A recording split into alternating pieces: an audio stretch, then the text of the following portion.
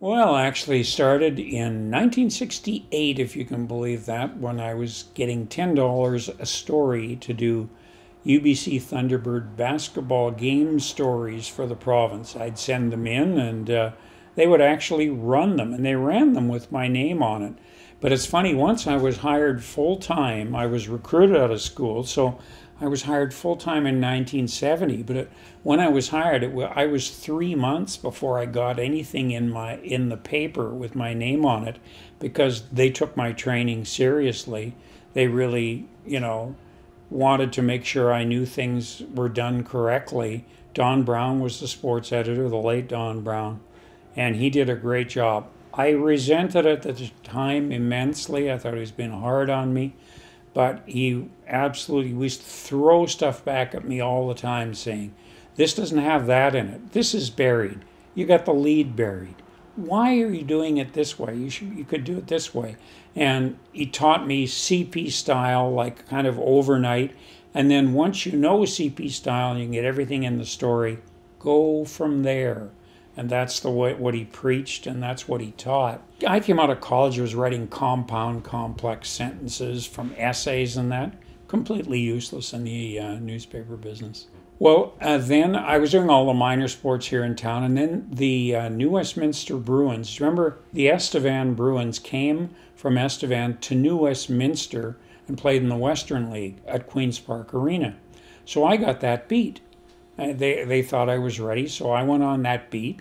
And it was a lot of very violent hockey, I thought. And I wrote about violence.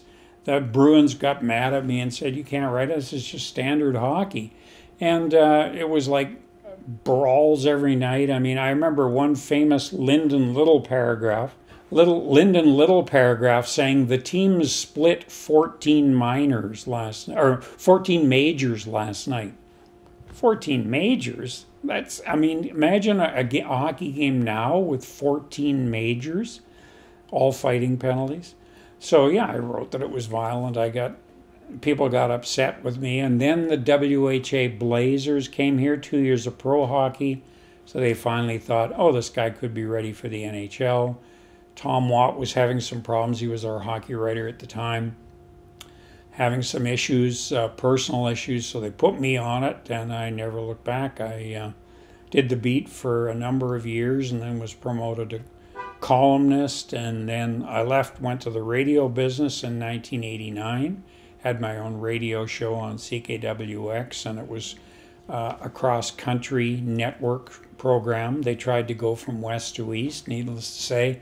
That didn't work out terribly well, and then I came back to the province in 1991 and had been there until 2015, again writing mostly hockey columns.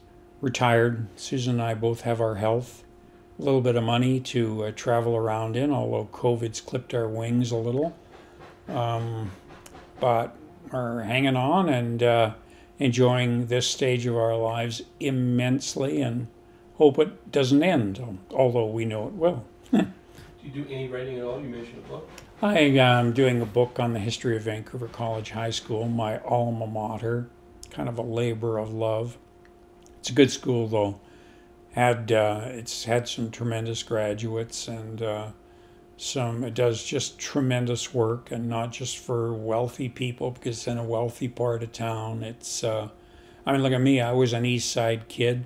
My parents could sometimes barely afford the fees, but they got me through, and it served me very well. And I'm just kind of an example of the kind of people they've turned out. And believe me, they've got graduates that have achieved 15, 30 times more than I've ever achieved. So it's a salute to do something like that.